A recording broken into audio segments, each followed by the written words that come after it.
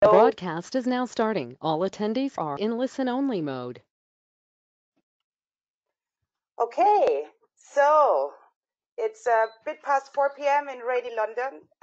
Good morning, or good afternoon, or good evening, and a very warm welcome to all of you to our virtual Q&A hosted by Nature Nanotechnology. I'm Christine. I'm an editor on the team of Nature Nano, and we are very excited to have people and more people joining really from all over the world, which I think is quite amazing in these rather difficult times where we sometimes feel a bit disconnected from our peers. I'm especially excited to have two leading nanotechnology researchers with us today, Nicole Steinmetz and Ronit Satchi-Fainaro. Thank you so much for taking the time out of your very busy schedule, I'm sure, to discuss your work with us today and participate in this discussion. So Nicole and Ronit are both currently focusing their research efforts on developing a vaccine against COVID-19, which we're all very desperately, I guess, waiting for. And they're currently, I think, about 12 vaccines, different vaccines in clinical trials, different stages. And quite excitingly, one of the very first ones that entered clinical trials is actually an mRNA vaccine that is delivered by a lipid nanoparticle. And I think that already highlights the potential very important contribution of our community, of our field, nanotechnology, to the development of a vaccine and to the development maybe also of a therapeutic intervention and COVID-19 research in general. So today we want to discuss about our contribution to the field, about the work of Nicole and Ronit, and we thought we're going to start off with both of them giving a 10, 12 minutes, rather short introduction to their work. And this is then followed by a Q&A session. So you guys are all muted, but please do use the questions tab in your menu, as some of you have done already, to then ask questions after the talks. And we will try to get to as many of them as we can. And we try to wrap this up in about an hour. We'll see how that works. So I think I talked enough. So I want to introduce our first speaker, Ronit Satchi-Fainaro. Ronit is a full professor at Tel Aviv University, where she's head of the Cancer Research and Nanomedicine Laboratory and also of the 3D Bioprinting Initiative. And she also holds the Kurt and Herman Lyon Chair in Nanoscience and Nanotechnologies. She was also recently appointed to be the next director of the Tel Aviv University Cancer Biology Research Center. And her research is really very multidisciplinary. So she integrates biology, chemistry, medicine, bioinformatics, and nanotechnology to really develop platforms to selectively guide drugs to specific pathological sites, with always the aim to eventually get this into the clinic.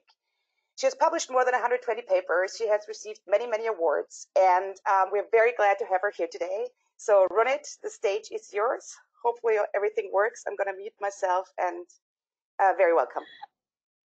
Thank you, Christine and Fabio. This is a great opportunity for me and my group to share a little bit of the roller coaster that we went through in the last 3 months, of course, globally, but also in the lab. I will share my screen. I hope this is working. Okay. So usually in normal days, we work on cancer, nanotechnology, immunotherapy, and 3D printing of cancer models to mimic the clinical setup. And lately, we have published about 6 months ago our work on a cancer vaccine for melanoma using nanotechnology and nanoplatform that has peptides in it. And while all this, as I said, roller coaster of the COVID-19 started, we thought, wow, maybe this could work also against infectious diseases, and especially to SARS-CoV-2. So we were not sure about it in the beginning, and the more and more we understand about the mechanism of action, mechanism of infection, and the way it works, we are still far away from understanding everything. But what we could figure out is that we could use all the tools that we developed for cancer immunotherapy to develop a COVID-19 vaccine. So a little bit of background to see where we are at the moment. So On March 12th, the WHO has declared COVID-19 as a public health emergency of international concern, basically defining it as a pandemic. And if we look at the numbers today, about 213 countries reported COVID-19 cases. There are about 8.2 million cases that were confirmed. Today, there are 3.5 million active cases, where unfortunately, almost 500,000, 444,000 succumbed to the disease. There are no treatments or vaccines approved against COVID-19, although there are, quite from the beginning, some emergency use approvals by the FDA, like plasma from convalescent patients, which worked very well on, first published in March on 5 critically ill patients, but this cannot be a routine therapy and it doesn't fit at every stage of the disease. The other two are remdesivir and hydroxychloroquine sulfate, or the chloroquine phosphate, which was actually revoked on 2 days ago, on June 15. So we are left more or less with remdesivir, but every day we get new data about, for example, yesterday with the dexamethasone, a corticosteroid, and some other drugs that are repurposed drugs that are being tested, and I will reflect a little bit on that later. So what we are left with is what we can all do is physical distancing. I don't like social distancing, the idea, but physical distancing and masks for the remaining population, while worldwide mandatory quarantine measures were infected on COVID-19 infected individuals. If we look at the SARS-CoV-2 structure, we see we all recognize those spiky proteins here. These are the spike glycoprotein. There is the membrane protein, which is on the membrane, obviously, the envelope, and the nucleocapsid, which is intracellular. And these are the 4 structural proteins where most of the immune-mediated vaccines were developed against. So if we want to understand where we can interfere, whether it is with a vaccine or with the repurposed drugs, we have to understand the entry and mechanism of action of SARS-CoV-2, which is quite similar to the rest of the coronaviruses. What we see here is that the SARS-CoV-2 can bind to the ACE2 receptor that is expressed on lung epithelial cells, but also on other cells in the brain, in the intestine, and in the heart, on cardiomyocytes as well. So this leads also to the other effect that we see beside the respiratory effects associated with the SARS-CoV-2. But this is only one mechanism of entry by binding and then receptor-mediated endocytosis. Their other options are with other proteins like the TMPRSS2 protein, or just fusion with the membrane. And while passing through these intracellular vesicles that we know that requires a reduction in the pH, then we see the release of viral genome that, while using the ribosome of the host cell, our cells, the lung epithelial cells, for example, it translates to polypeptide chains that then need to be chopped by proteolytic enzymes such as cathepsin B and L, and together with the RNAs formed by the RNA polymerase, we see that they are packaged together and then exocytosed from the cell, where we see the virion release. As a whole, we can see that in every step of the way, we can interfere with drugs that are either newly developed or drugs that are being repurposed now to stop each step. For example, the chloroquine or hydroxychloroquine is to block the reduction in the pH in those vesicles, thus not allowing the intracellular entry via the endosomes. And another one is to block, like with the lopinavir or ritonavir, block the cathepsins or other proteases that chop the polypeptide chains that are formed to those proteins that are necessary for the formation of the virions.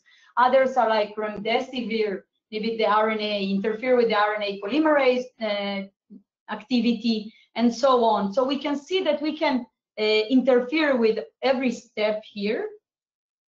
And this comes out as actually at the moment there are 2,172 clinical trials. This is unprecedented for something to come up so quickly, so fast in terms of the coming from either if it is repurposed drugs, but also newly formed platforms and approaches that were diverted to and tested now in clinical trials. So out of those, as Christine mentioned, there are many, some of our the repurposed drug, as I mentioned, the immunomodulator approaches, which are about 180 clinical trials.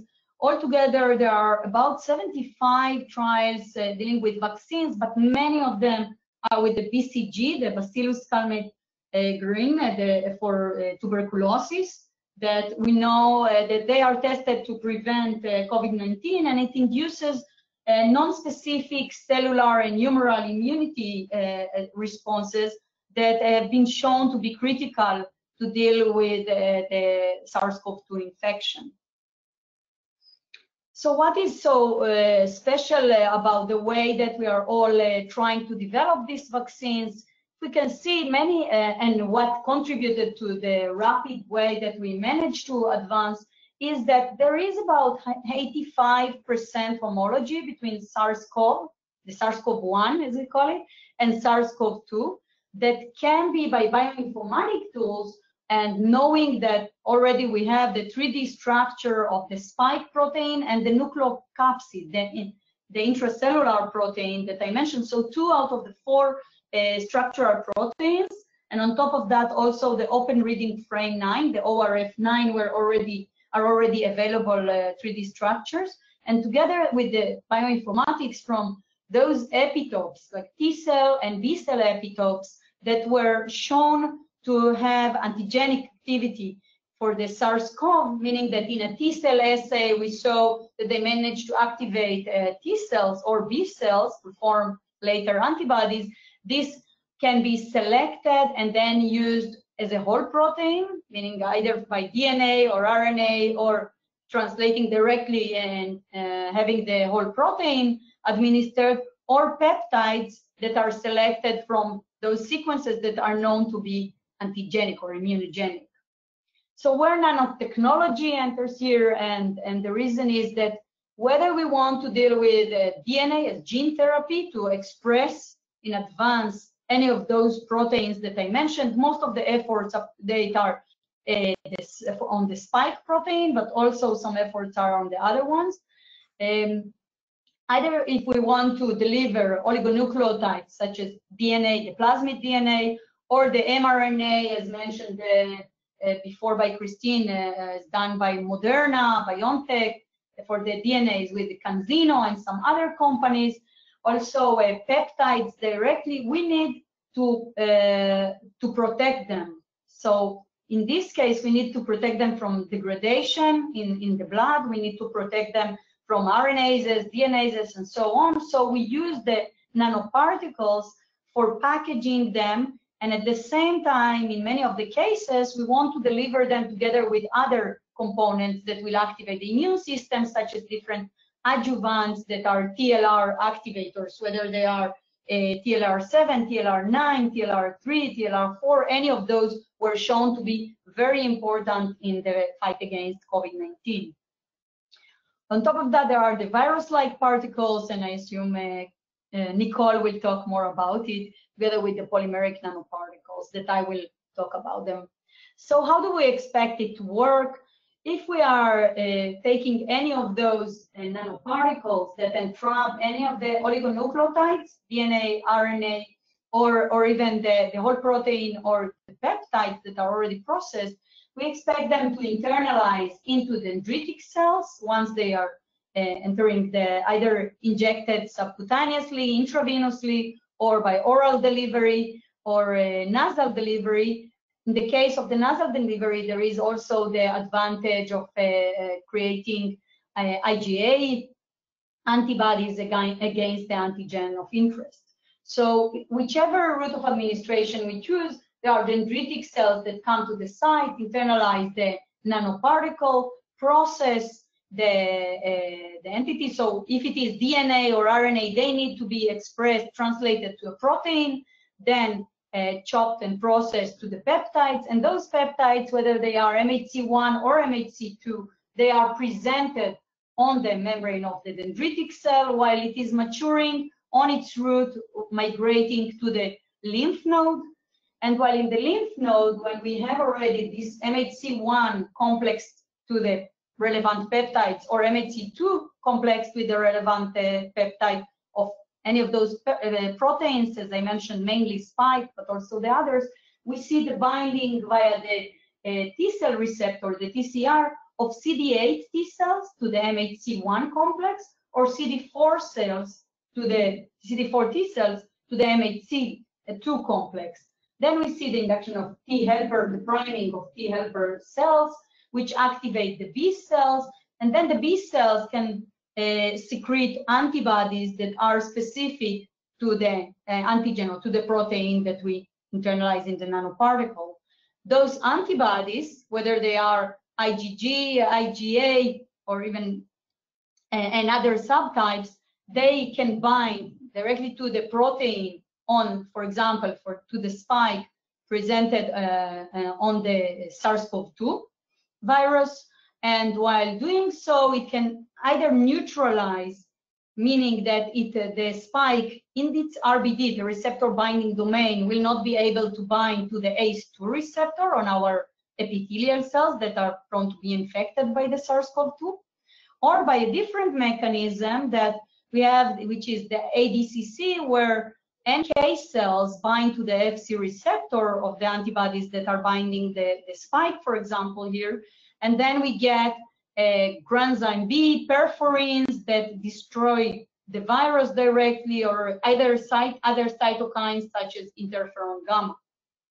This is considered, the antibodies are considered the humoral response, while we saw that in the SARS-CoV-2 especially, we get the other arm of cellular response is equally important, where we get the CD8 T cells, the activated T cells that were expanded. They bind to the MHC1 complex presented on the infected epithelial cells, for example, in the lung, and then we see that we get the release of and secretion of granzyme B, perforins, and other cytokines like interferon gamma, TNF alpha, interleukin 2, and others that cause the destruction and lyse those cells that are infected. So this is the mechanism where we see the nanoparticles being involved in delivering those vaccines, meaning any of the oligonucleotides, proteins, or peptides, together with the different adjuvants or oligonucleotides such as siRNA or of different immune checkpoint modulators. Then at that stage, we need to characterize the immune response that is related to anti-SARS-CoV-2 effect. And the way to do it is, first we collect the splenocytes from the spleen and also the immune cells from the lymph nodes, following immunization of the mice. These are first of healthy mice. We know that there is no mouse model for SARS-CoV-2. So these are first on healthy mice, and then we check by FACS. We can determine whether we got IgM response, IgG, and whether the dendritic cells and the T cells were activated. We can also check for B cells expression and expansion and so on. So this is the first stage to know that our vaccine worked. Then the second one is to collect blood and to run an ELISA, first to test if were IgM antibodies raised in the first 2 weeks, and then later we want them to go down and have an increase in secretion of IgG. And if we manage to deliver it through the mucosa, we expect, like through nasal administration, we expect to get also IgA. I think most of the labs working on these approaches managed to reach this stage, but the next stage is the more challenging one, where we need to look at virus neutralization. For this, we need a BSL-3 laboratory, BSL-3 hood, and we see if we manage to neutralize, meaning that either we test it in with the free virus and see if we block the spike, for example, or the other way is to co-culture them, or Vero2 cells that or epithelial cells that express the ACE2, and to see if we manage to block their entry, so they are not able to infect those cells or to bind to the ACE2 receptor. But this is relevant only if we use our antigen was either spike or the RBD, the receptor binding domain. For any of the other areas, if it's peptides or any of the other proteins, obviously it's a different mechanism. And last but not least, we have some potential mouse models that will need crossing, looking at transgenic HLA or humanized ACE2 and PBMC and grafted inbred mice and so on, but this takes much longer time.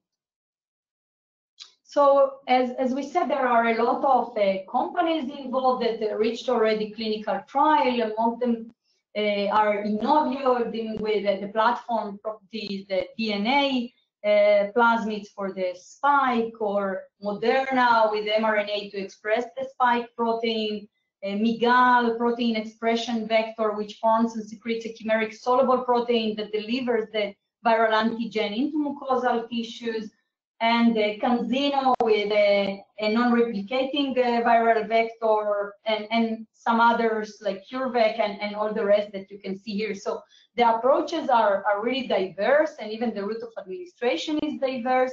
And I will tell you in the last couple of minutes the way we are approaching it in my lab.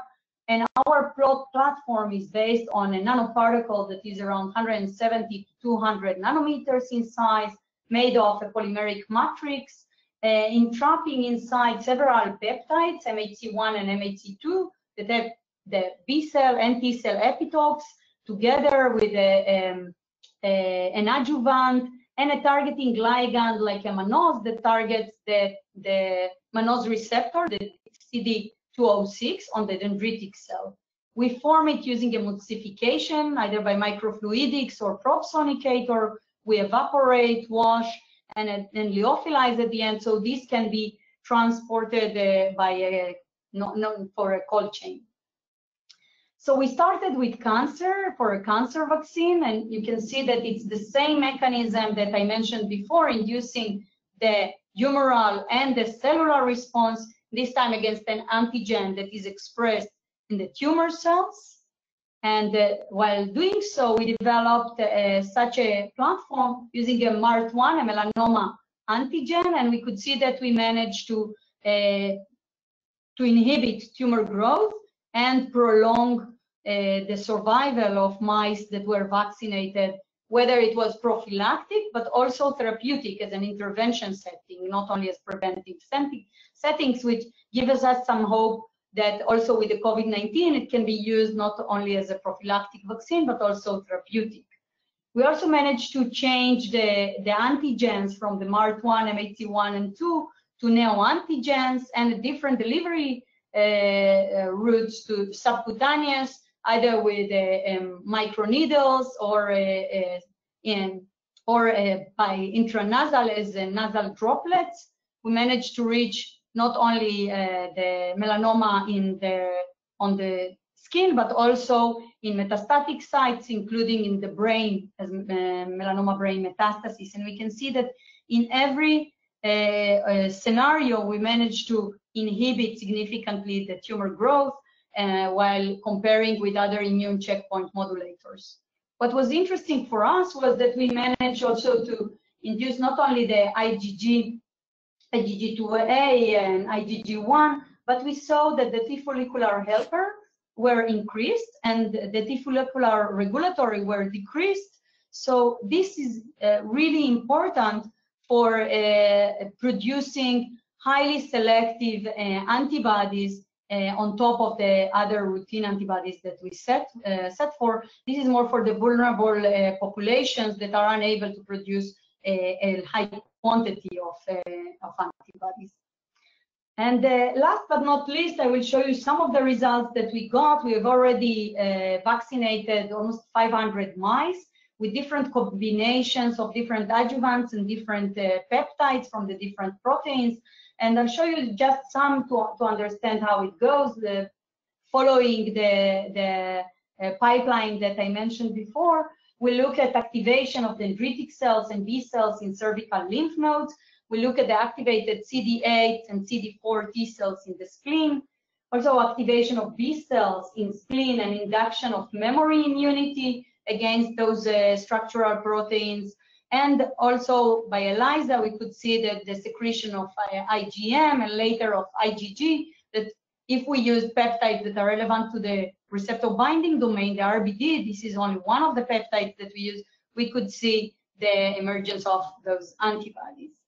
So this work is possible, in my view, only having a multidisciplinary team from biology, medicine, engineering, and chemistry. I won't even mention name because so many are working on this project. We just converted the whole lab to a COVID-19 lab, but we still keep using exactly the same platforms that you use for cancer. This is in collaboration with the excellent lab of Elena Florindo from University of Lisbon, with João Cognon, Rita Curcio, and Barbara Carrera. Thank you. Wonderful. Thank you so much, Ronit, for this great talk and for talking us through your first preclinical, quite promising data, actually. We do have a few questions, but I think we're going to do Nicole's talk first, and then we're going to go through all of them together. So let me get you set up, Nicole. So you should be able to share your slide while you do that. I will introduce you. So Nicole is a professor of nanoengineering at the University of California, San Diego. And she's also the founding director of the Center for Nanoimmunoengineering.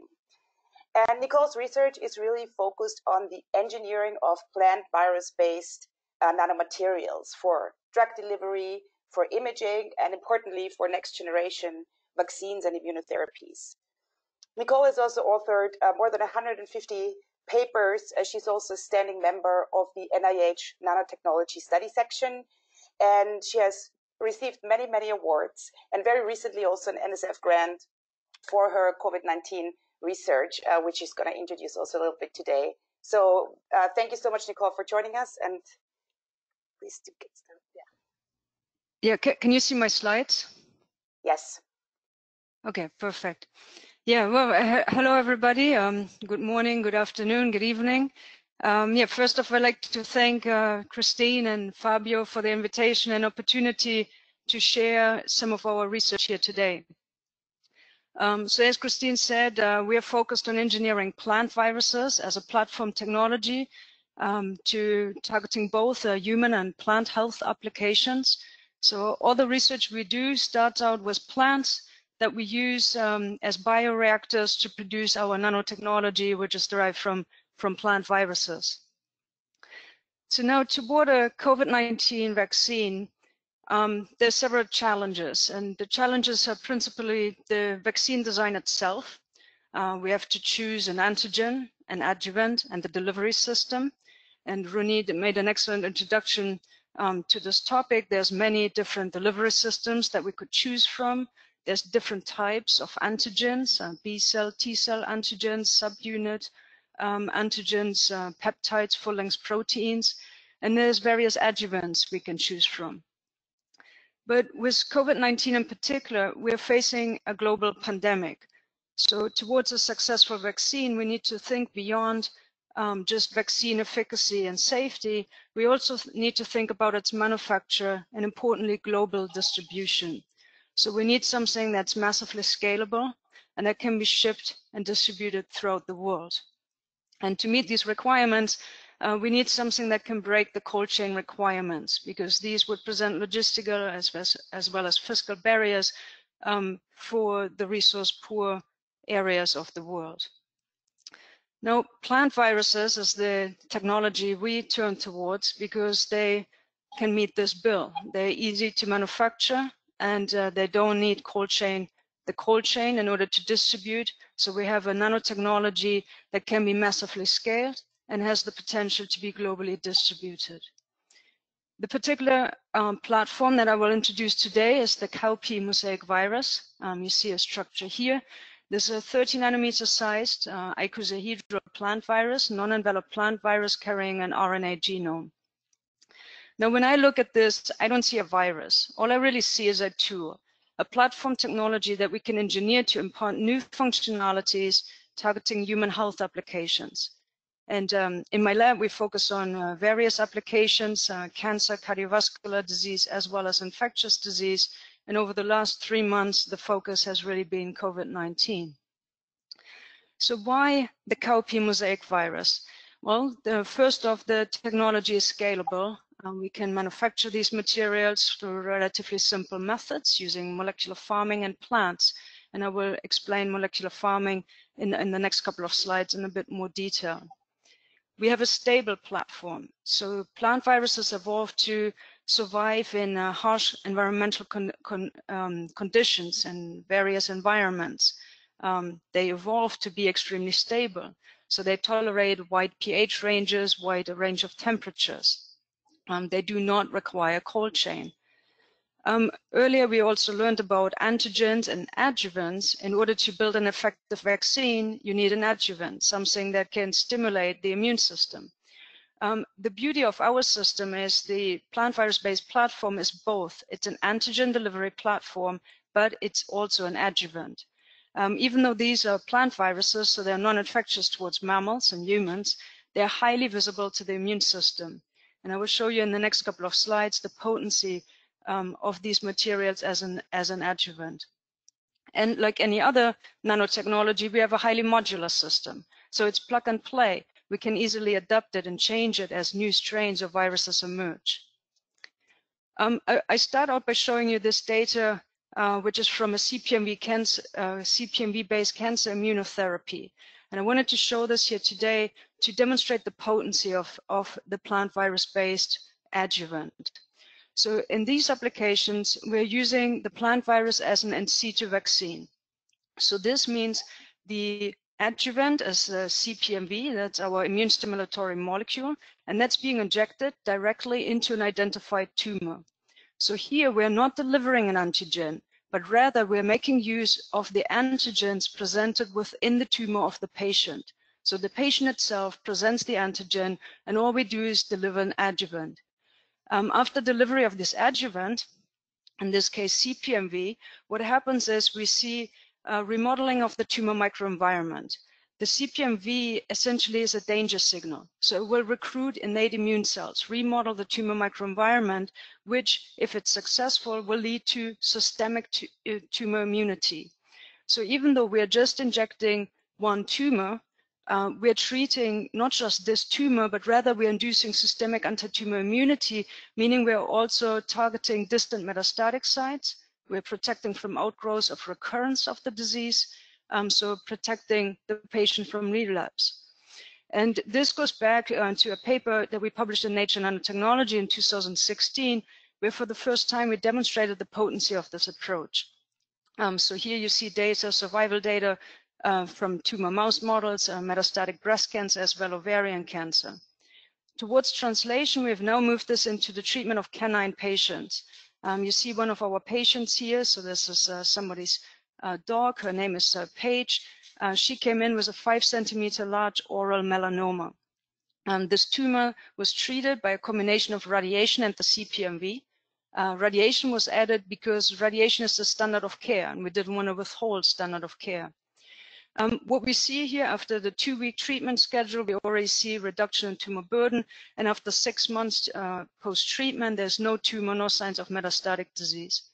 We've treated around 10 animals, all responded well to the treatment with no apparent side effects, and they all responded. We saw efficacy in all of these patients. So the point that I want to make here is CPMV is a highly potent adjuvant. It activates innate immune cells, and it does so by presenting danger signals and activating multiple toll-like receptors. So therefore, CPMV is not just a delivery platform, but it acts as an adjuvant itself. So we've chose the plant virus-based technology because of these attributes. They offer safety, they're non-infectious towards mammals, yet they're highly visible to the immune system. In a way, you can think of a plant virus as a naturally occurring nanoparticle, a prefabricated nanoparticle presented to us by nature. We have a high precision nanomaterial. So from a quality control and assurance point of view, each particle essentially is a clone of each other. So in terms of reproducibility, it can't really get any better. So we have a monodispersed material, we have a highly uniform material, and the material is scalable, programmable, and stable. So if we set up around 30 plants, that will give us a Ziploc bag, like a medium-sized Ziploc bag with 100 grams of leaves. We can store these leaves indefinitely at -80 and purify whenever needed. An undergraduate student, a high school student could easily do the purification within a day or 2 days. That would yield about 100 milligrams of plant virus. With that amount, we could treat about 100 dogs. So this technology truly is scalable with not much technology involved. We can design and tailor these nanomaterials through chemical biology for the different applications, and we have a stable platform. So with regards to temperature, in solution, the materials are stable up to 60 degrees Celsius. In the dry state, they can tolerate up to 95 degrees C. So for a biologic, that's an extremely high temperature stability. A few more words about molecular farming. Plant molecular farming approaches offer scalability. So compared to fermentation-based techniques, where you start on the lab scale and you then scale up, everything changes, volumes changes, the concentration changes, the process has to change. That's not the case when you use plant molecular farming. The process remains the same. Each plant is a bioreactor, so the more plants you grow, the more product is made. Plant molecular farming offers relatively low manufacturing costs. So using relatively non-sophisticated infrastructure, I like to joke we make nanotechnology from dirt and sunlight. But yeah, all you need is to set up some plants to produce plant viruses as well as enzymes, VLPs, mammalian VLPs, and so on. Plant molecular farming offers safety. So there's an inability of human pathogens to replicate in plant cells. And I want to give a shout out to some of the colleagues in the field. Several entities have already announced COVID-19 responses. I think earlier mentioned was already KBP and iBio, who are developing vaccines, VLP-based vaccines for COVID-19. They're both based in the US. Medicago also responding with a COVID-19 vaccine candidate. They're based in Canada. And then in South Africa, Cape Biofarms, who are producing also VLP vaccines, recombinant proteins, as well as reagents for testing. And yeah, just to highlight the opportunity of molecular farming in low-income countries, the government in South Africa has invested in setting up plant molecular farming to respond to pandemics, to respond to epidemics.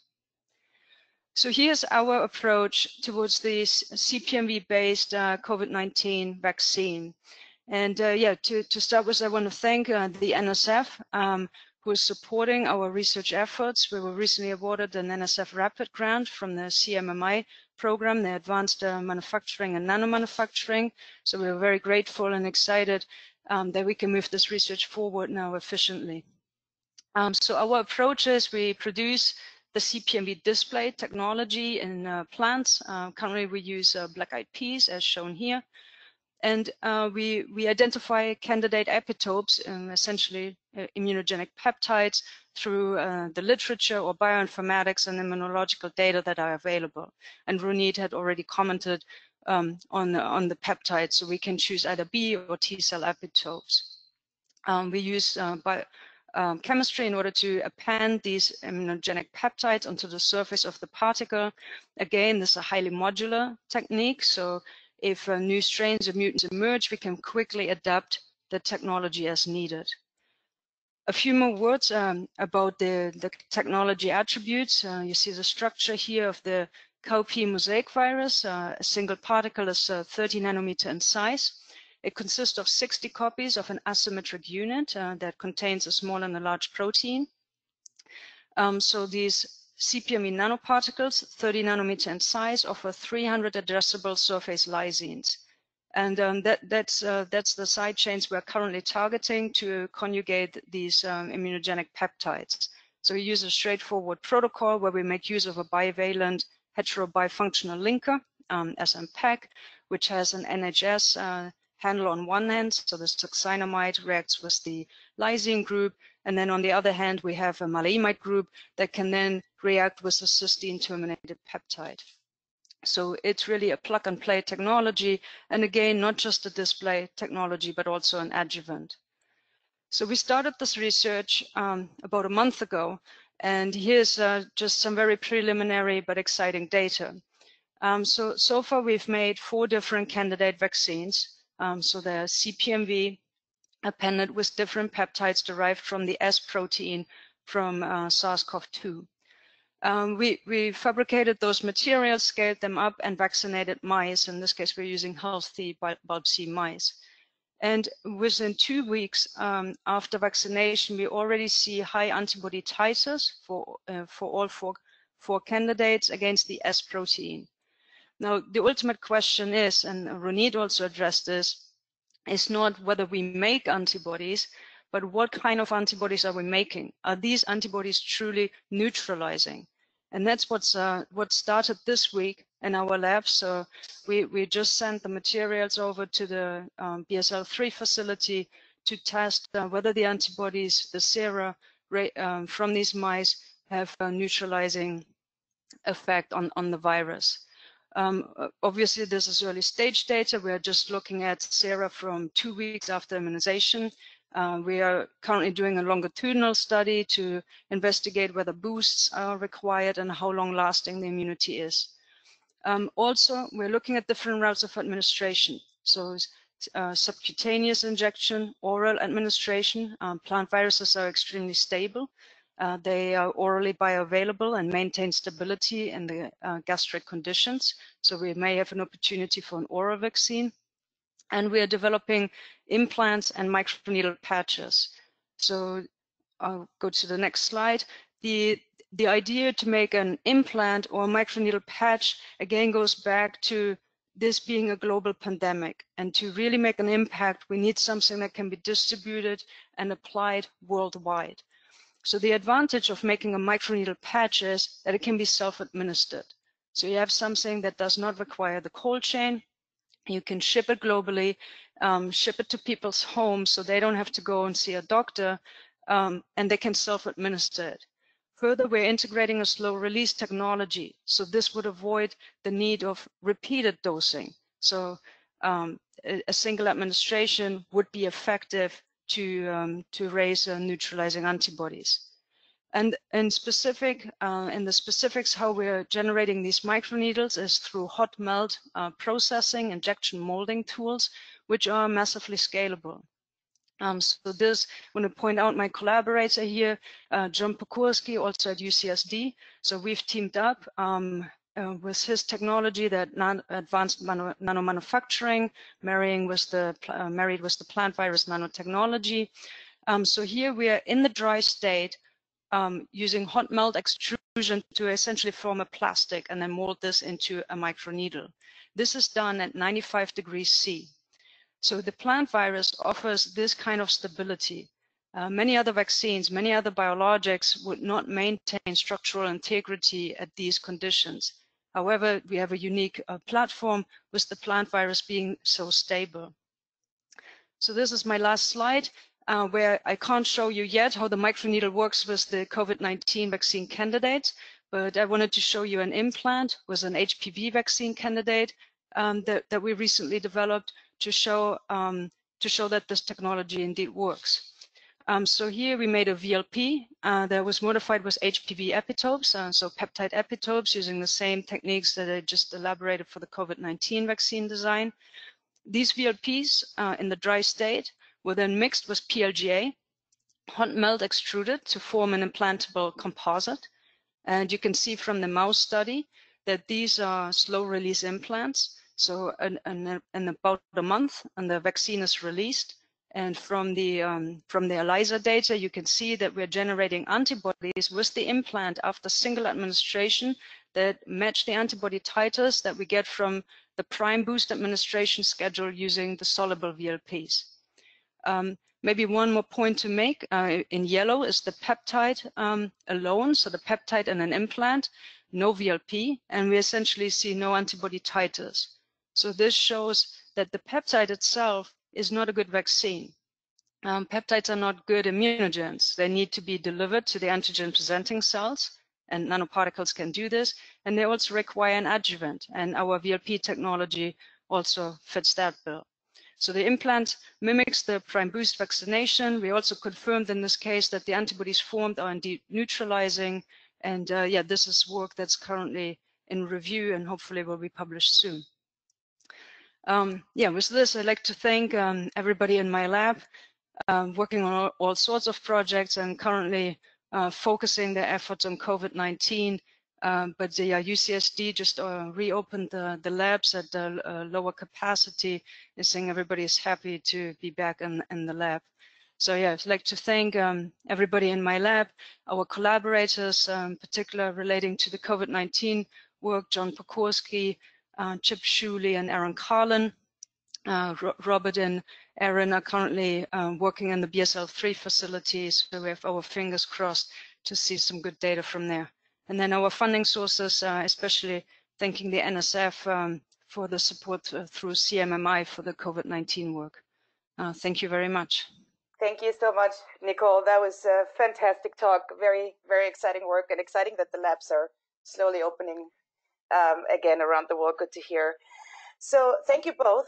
We got a lot of questions in, a few specific ones regarding the talks, and I think we can start with those maybe. One question for Ronit is from Ben Oyang, who's asking, so antibodies would be mostly made by B cells in the lymph nodes. How do these antibodies then, how could they cross then lung epithelial cell barriers to get to the apical side of the alveoli to neutralize incoming viruses? Well, as I said, the antibodies are only one form of the activity. This is more the humoral activity, and we see them crossing, whether it is because of the vascular hyperpermeability that is common in this very immunogenic disease, and the other is the cellular immunity. So I think both are combined. We do see them reaching the sites. I think that the more important thing will be what will be the affinity of those antibodies. And as I mentioned, there are the common antibodies that are formed, but more important, or at least equally important, it seems, especially in the vulnerable older population, is those high affinity antibodies that are induced from the germinal centers, where we see the T follicular helper cells that are activating and triggering the production of those high affinity antibodies. So in this case, we will need less antibody to cross and reach the lung algorithm, but they will be way more active. Yeah, thank you. Now we have here a question for Nicole from Kershit Cooper. How does the microneedle patch work? So yeah, so thank you, Kershit, for this question. So the microneedle patch, so it's essentially injection molded. We have the VLPs and this PLGA matrix, and the way this will be designed is that upon contact, so after you apply your microneedle patch on your skin somewhere, the needles will be quickly released into the skin. And so that's a quick release. So the needles will be in the skin, you won't feel them. And then over time, over about a month, the VLPs will be more slowly released from the PLGA matrix. So rather than using the traditional vaccination scheme where you get a prime and then 2 weeks later a boost and maybe another 2 weeks later another boost, the slow release will mimic this prime boost scheme and therefore allow just a single administration to be effective. Wonderful. I think that feeds a bit in at another question we got from Piravin Bartasarati. I apologize probably for my awful pronunciation. Who's asking, how can nanotechnology actually contribute to COVID-19 research and vaccine development in developing countries where resources are scarce? Yeah, maybe I can start on this because I sort of touched on this also in the talk. So I think nanotechnology and advanced manufacturing can greatly contribute in areas where resources are scarce. So just to say a few more words about molecular farming. So it's not necessarily a nanotechnology, but it can be used to produce nanotechnologies. While it's still a relatively novel technology, it's mature and it has great potential in low resource countries. And I want to give an example where molecular farming has already made an appearance, and that was during the 2014 or 15 Ebola epidemic, where ZMAP was produced, and that was an antibody cocktail produced by KBP, Kentucky Bioprocessing, produced through molecular farming and plants, and that was used to treat Ebola patients. I think over the last few years, governments in several low-income countries have already invested in setting up plant molecular farming facilities. So Cape Biofarms is one facility in South Africa, but there's also facilities being built in Thailand as well as in Brazil. There may be other countries as well. Opportunity also exists that biopharmaceuticals could be produced in edible plant tissue. So Protalix is an example of a company that produced pharmaceuticals in carrot cells. But beyond the molecular farming, I think nanomanufacture of slow release patches, of microneedle patches, or any nanotechnology that could stabilize a vaccine so that we can ship it around the world without the cold chain would already make an impact. Great, thank you so much. For Ronit, a question from Cassandra Kalman. How did you choose which peptide sequences from the S protein to use as epitopes in your vaccine? Okay, so we used a bioinformatic approach that is a bit complicated to describe here, but I can tell you the criteria which we went by. So the first one was to look really at similarities. As I said, there is a 85–87% homology between the SARS-CoV-1 and the SARS-CoV-2. So we know already from the data, the accumulating data for several good years, which peptides in a T cell assay were able to activate T cells, and we know also which ones were able to expand the B cells and produce antibodies of many forms. So this could give a first hint to where to go in those areas. Then we can feed them to the ones that maybe have 1–2 amino acids different in the SARS-CoV-2, but it gives us a strong confidence that this will work out. And indeed, these are some that we started with that were really just as a good starting point. We saw that they already raised antibodies against, for example, the RBD of the spike. But as I said, the more we learn about it, we see that there is potential for other regions in the spike protein and other proteins there. We know that also hydrophobicity plays a role here. The more hydrophobic, the more immunogenic the peptide is. So it raises more, it activates more the T cells, B cells, and we see more antibody production. So we had to also think about whether we want the cellular immunity is really important in this case, beyond the regular antibodies that we look for from the humoral activity. It is also important to see whether these are T cell, B cell epitopes, MHC1 and MHC2 together. So there are so many criteria to give to the algorithms that we are then testing and getting out the peptide sequences of interest. And on top of that, even once we have selected them, there is a lot of try and error. We already have 14 different combinations or in each one 2 different sequences for MHC1 and MHC2, and we can see every time we're improving. So I think that the best vaccine is yet to come for all of us. I assume for Nicole it's the same, as she was showing several combinations. Yes, great. Nicole, from Sikao Lu, can we synthesize an artificial virus mimicking the SARS coronavirus 2 to study COVID-19? Yeah, I think that's a great question. I think principally the answer is yes. I think this falls into the area of physical virology, where chemists, physicists, computational scientists sort of interface. It's a field that has been that was born maybe 10, 20 years ago, and it allows us to build model systems, so build a simplified version of an infectious virus to study assembly. And ultimately, when we gain fundamental insights into viral assembly, we can also gain insights into or lay the foundation for drug discovery. I think it's a field that will greatly benefit from close collaboration with computational scientists as well, to lay a foundation for predictive models.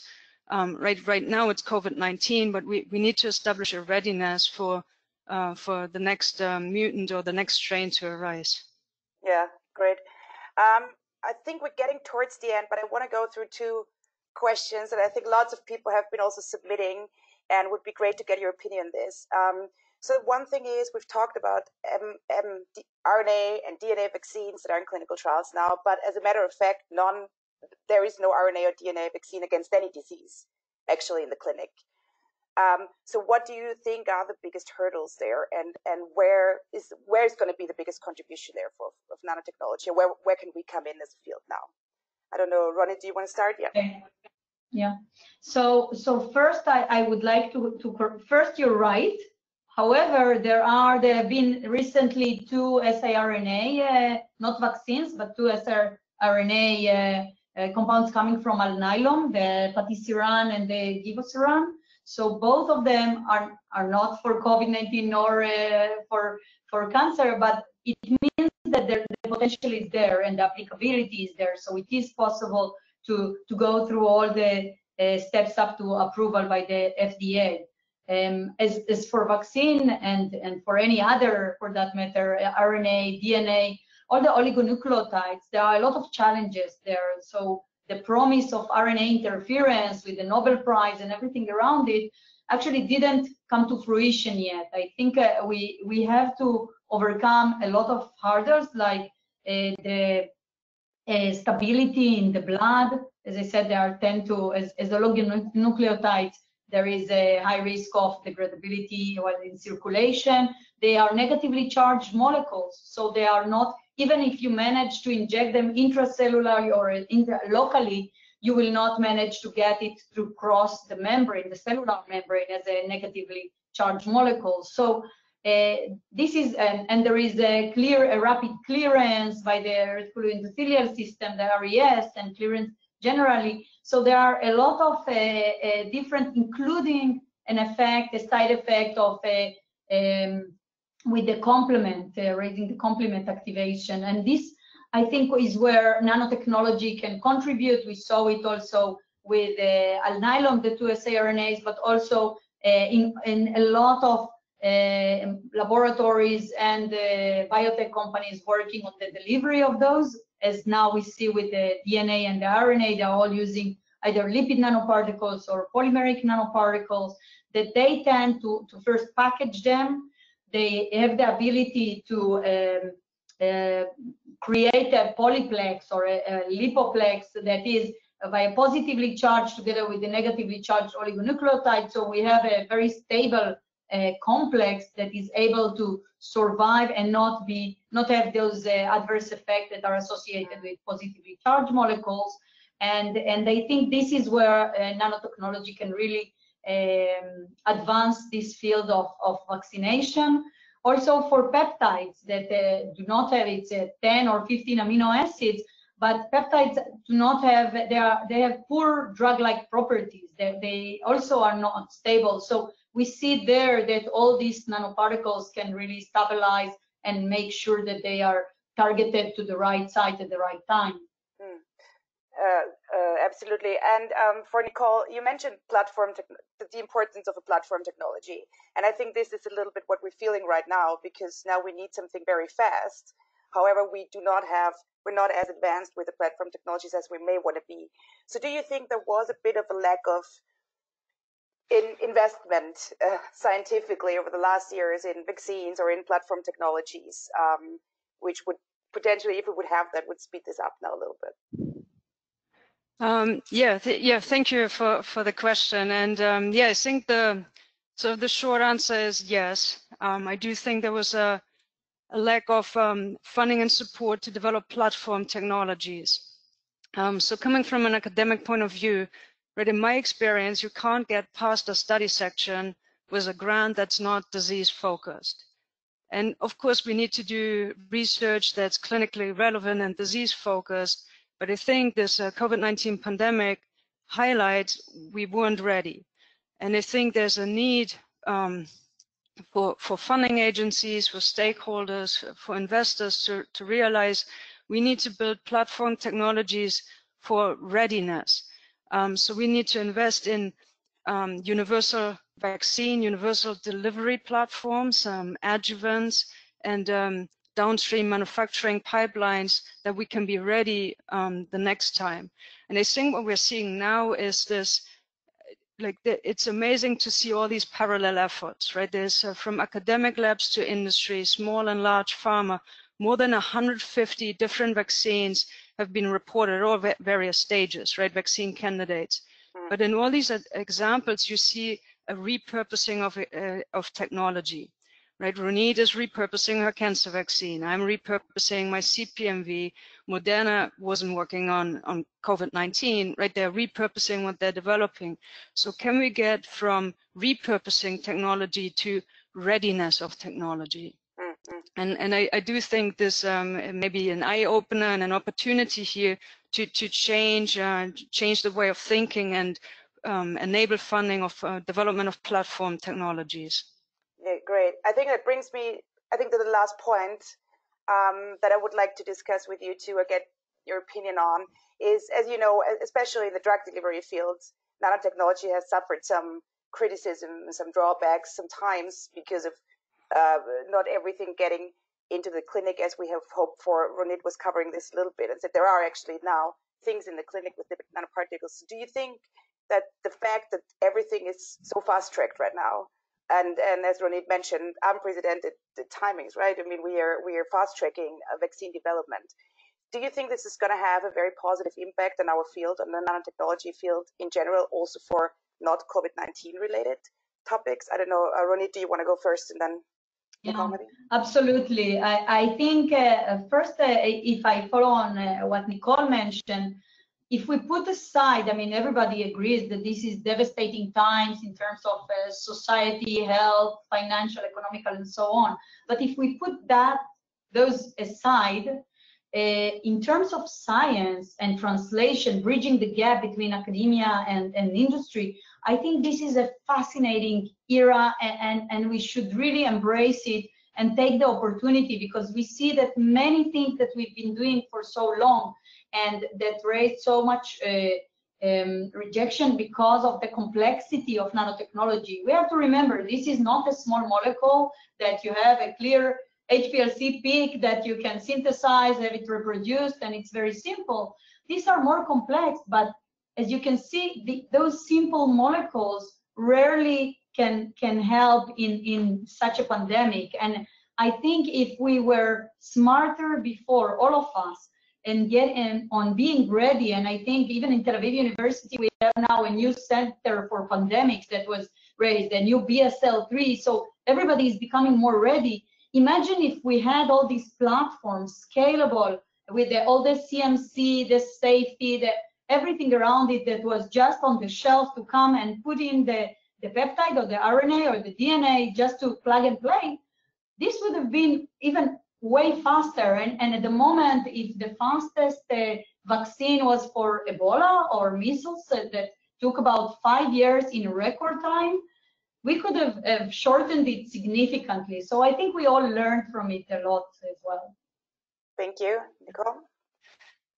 Yeah, I will. I fully agree. I will just add on that. Yeah, I agree. There's I think a huge opportunity here for us to also learn. That there's a lot of novel technologies that haven't been licensed or approved in the clinic yet, and several have not even been in clinical trials yet. However, with this urgency, a lot of these new technologies are now entering clinical trials. A lot of researchers are repurposing their technologies towards infectious disease.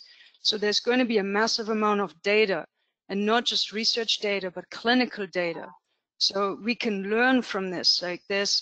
It will largely depend also on whether industry will make clinical trial data available. Right? Usually we hear about the successes, not the failures.